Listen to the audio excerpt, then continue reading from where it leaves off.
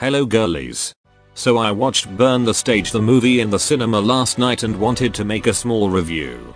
But I fell asleep almost as soon as I got home LMAO. So let me just start. The movie was good, but it wasn't anything special. There were a lot of reused clips from the series, where they only just showed the part of the clips that weren't added to the series. I would give an example but I want this to be spoiler free, so here's a bad drawing of my example. There was a lot of unseen footage and it was nice to see behind the scenes of the boys and their hard work.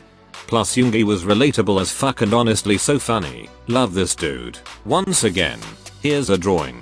It was funny to see some clips where you can recognize a meme picture and there even was a bonus meme. In conclusion, go watch the movie if you're a big BTS fan. The movie isn't necessary to watch, but I had a fun night.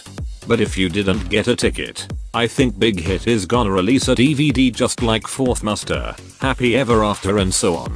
I'll see my 3 viewers in my next video. Bye.